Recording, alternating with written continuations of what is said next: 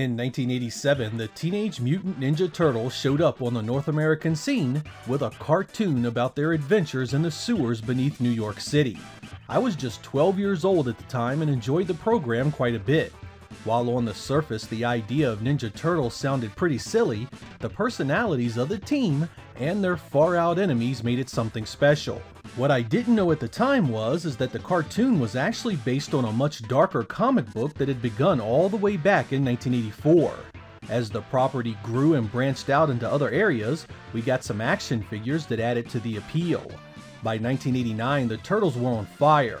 The TV show was a hit, the toys were selling like wildfire, and there was even talk of a live-action film coming up. With all that success, it was only a matter of time before someone in the video game industry decided to get involved with it.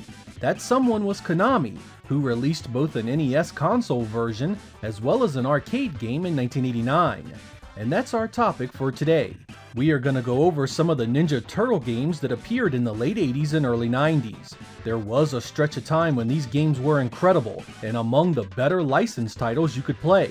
I hope you guys enjoy 5 years with the Teenage Mutant Ninja Turtles.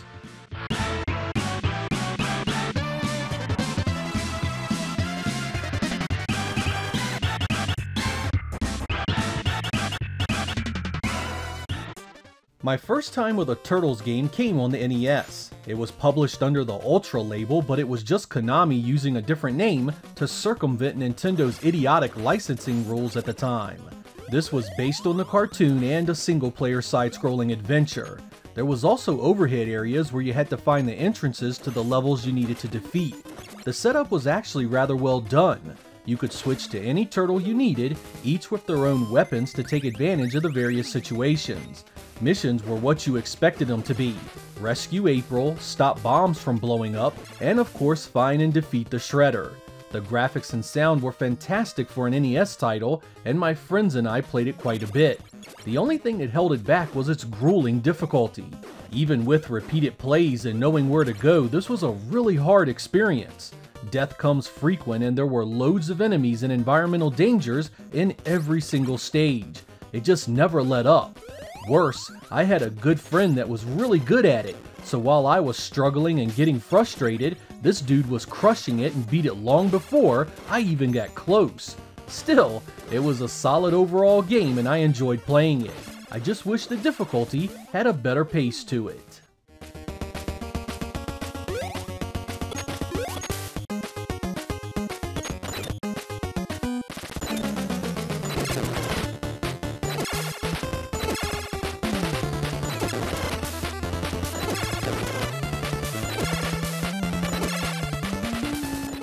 Konami made sure arcade goers had a Turtle experience as well. Released in 1989, this was much more my kind of game. It was a side-scrolling beat-em-up and honestly, much more closely related to the kind of fighting I expected in a game about Ninja Turtles.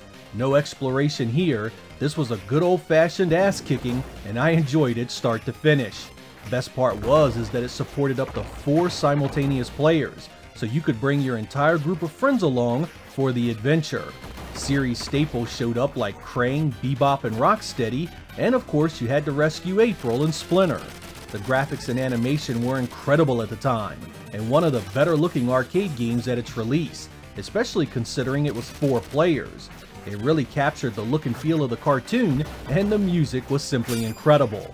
While I had played the original NES game first, this was a better experience top to bottom. So much so, Konami realized pretty quickly that it needed a home version of it to capitalize on its success.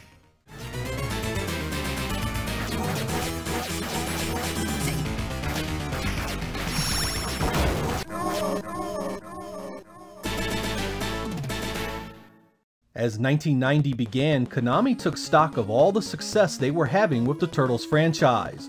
Their first NES game sold millions of units, and the arcade game was popular and well received. Not one to let their better games go without an NES port, they decided to bring home the first arcade game to Nintendo's 8-bit monster. Since there had already been a game in the series for the NES, Konami called this port Teenage Mutant Ninja Turtles 2, the arcade game, and it was a surprisingly solid conversion. The gameplay was fun, and although the visuals and sound had to be cut back incredibly, it still distinctly looked and felt like it should. The 4-player co-op had to be cut down to just 2, but that didn't hurt anything really.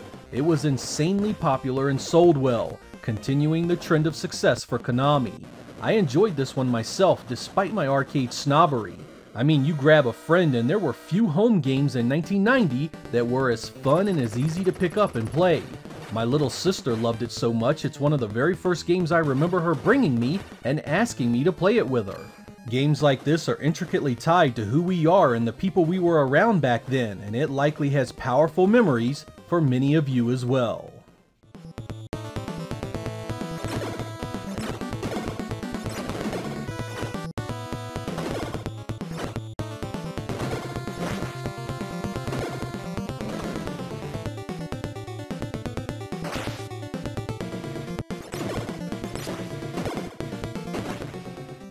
Konami was having such great success with their Turtles games, it was a foregone conclusion that it would eventually show up for the Game Boy. It did just that in 1990 with Fall of the Foot Clan.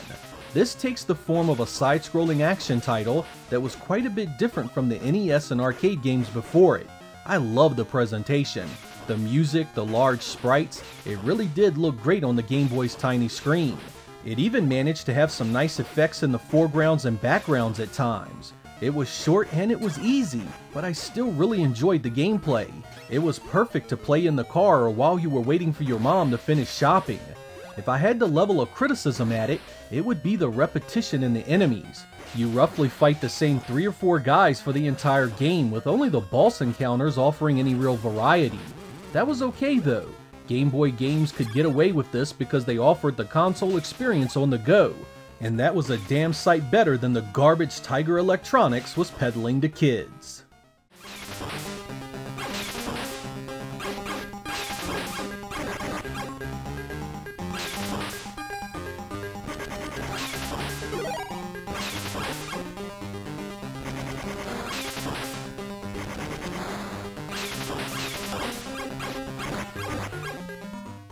$1990 had been another great year for Konami and the Teenage Mutant Ninja Turtle brand.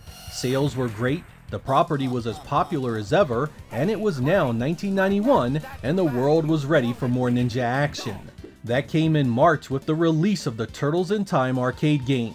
Take everything about the first arcade game we went over and this basically improves it all on an already stellar design. 4-player co-op is back, the graphics are better, the animation, the special effects, the music, the gameplay. I mean, Konami took the beat-em-up formula and touched it up to near perfection here.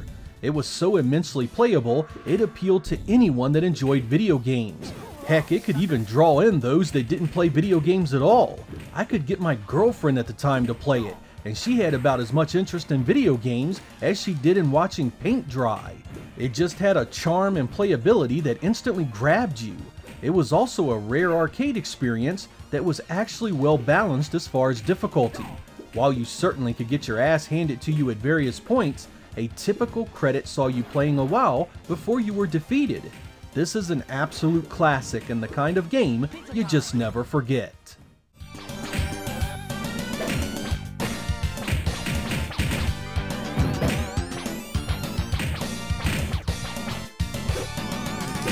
Pizza time!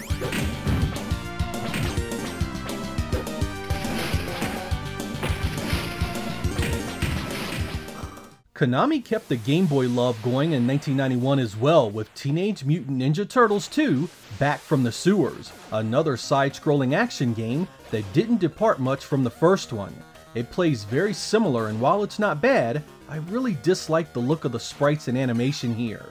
Everything is so awkward, from the way you walk to all of your attacks. Don't get me wrong, it was still worlds better than the crapalicious offerings elsewhere, but I just didn't appreciate this one as much as I could have had it looked better. Otherwise, the stage design is solid and it plays well, so I definitely recommend giving it a try. It has sections that put you in mind of the arcade game, so there is definitely some variety here worth noting. Again, the killer music makes everything better.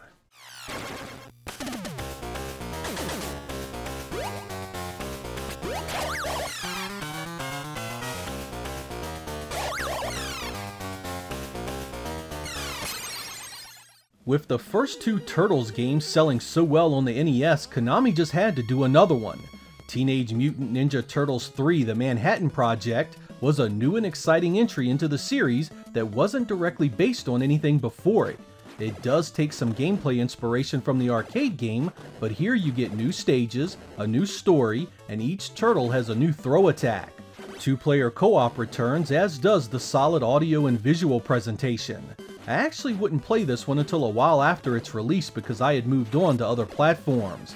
In that context, you could say it had aged a bit against the better-looking Turtles games released around the same time. But don't shortchange this, it was still a heck of a lot of fun. Lots of neat special effects, classic boss fights, and of course the characters you know and love. If you enjoyed the NES port of the arcade game, this will give you a very similar level of quality. It's often overshadowed by the 16-bit games of the time, but still a great one nonetheless.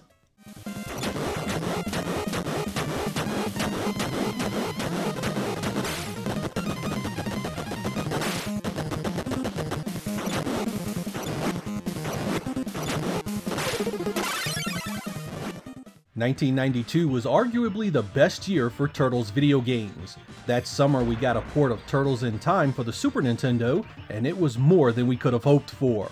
To keep things in line with the three previous NES releases, this was given the 4 number in its title. It was also changed in numerous areas from the arcade original. It's missing some animation, some voice samples, and the 4-player co-op, but also received additional content and some changes to the enemies and stage design. None of that means a thing because this was ultimately an incredible game start to finish. While most arcade ports had to be butchered at the time, this was excellent in all areas. Cool special effects like tossing enemies at the screen highlight graphics that were detailed and animated quite well. Music is important to a Turtles game and it does not disappoint here. It's the kind of tunes you can close your eyes to and let the beautiful waves of nostalgia wash over you. Konami even added some extra features like a time attack and versus battle options to help extend the replay value.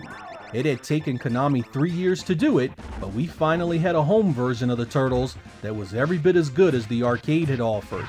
Beat-em-ups were a dime a dozen in the 16-bit days, but rarely did they reach these heights.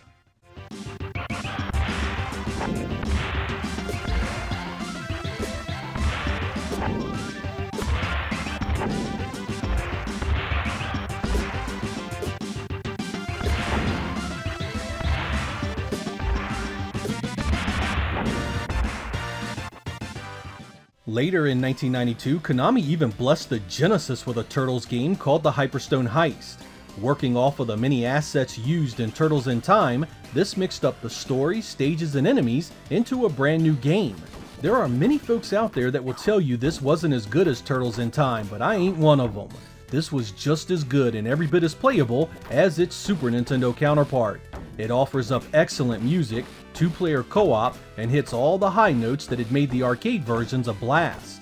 The impact of every hit was as satisfying here as it was anywhere else, and I dare say the gameplay was a bit faster. It did the hardware justice and I consider it an absolute must-own.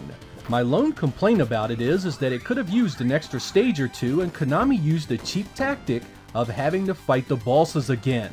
Otherwise, this is a winner and very much worth your time.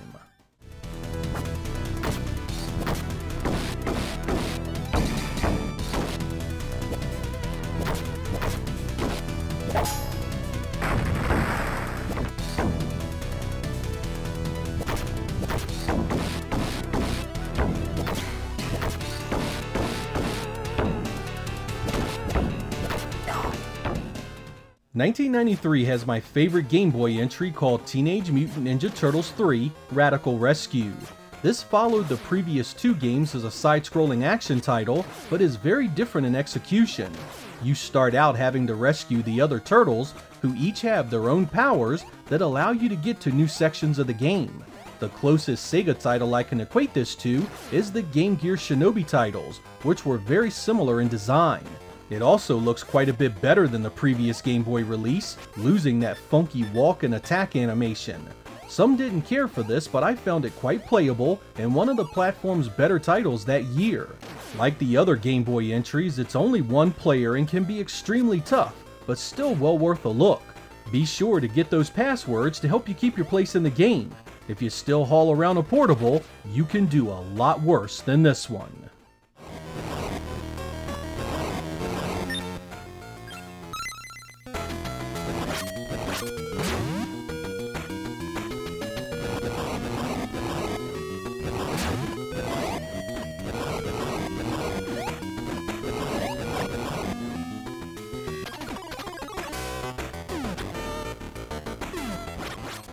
Our last game is the Konami Classic Teenage Mutant Ninja Turtles Tournament Fighters. This was released on the Super Nintendo, Genesis, and NES, and all three games were radically different from one another. The Super Nintendo version is without question the best of the bunch. Gameplay, sound, and visuals are all quite solid for a non-Street Fighter II title. It's tailored well to the Super Nintendo controller with 2 punches and 2 kick buttons, as well as a meter for your super attacks. The storyline is on par with the source material as well. You must of course rescue April and Splinter, and should you not want to mess around with that, you can always go straight to the versus options. It isn't going to replace Street Fighter II in my opinion, but it can still be fun with a friend.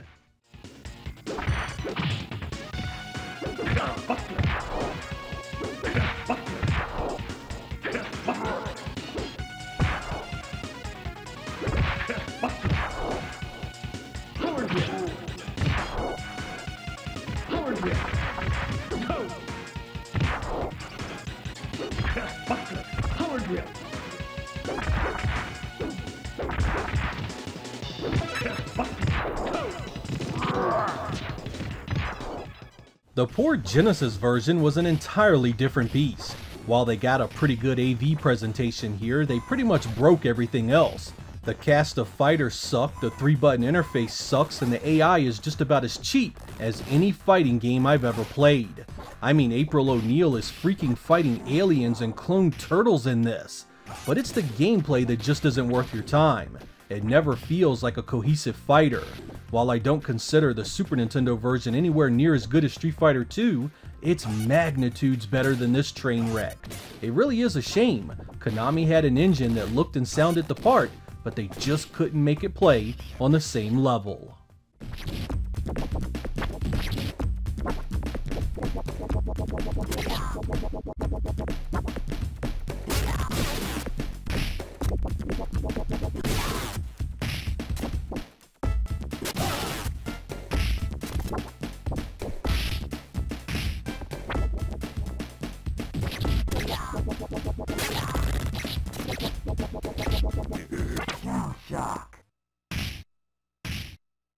The NES game came last, and again Konami went in a completely different direction. One-on-one fighters were not a regular thing on the old NES, so this one stands out a bit more. You must battle the other turtles to see who is the best warrior and capable of defeating the Shredder. Visually, it's actually a solid game considering the age of the hardware, and it sounds pretty damn good too. While you'd think the gameplay would be beyond simple, it actually has a fair number of special moves, and the animation blows away most games on the platform. There's even some nice layering in some of the backgrounds. It's got its problems, but considering how bad I was expecting it to be, I'd say it's a miracle it's as playable as it is.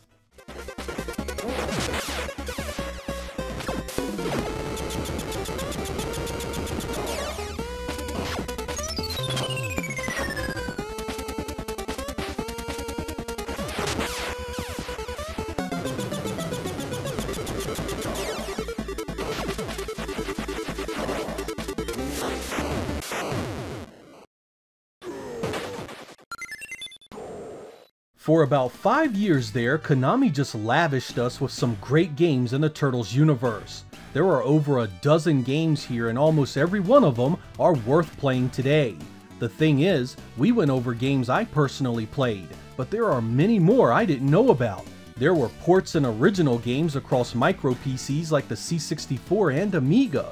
There were a bunch of handheld units and even a PC exclusive release. It really didn't matter what you played, the Turtles were almost everywhere. Once the 32-bit generation begun, they slipped quietly into obscurity until 2003, when a new series of games began. Konami picked up the torch, and these games were halfway decent as well. I'll always fondly remember that stretch back in the late 80s and early 90s the most, however. These games were so fun, and right alongside the toys, cartoon, and movies, made being a Turtle fan something special. This was also at a time when Konami were at the top of their game. Rarely did they release a truly bad title, and you could always count on their wares looking and sounding up there with the best. As a Sega fan, I was grateful we received some of that magic, and I still play the Hyperstone Heist quite often. If there are games in this episode you haven't tried, please do. I'm confident you'll come away seeing just why they are so fondly remembered. I'm Sega Lord X. Thank you guys for watching, and I will catch you next time.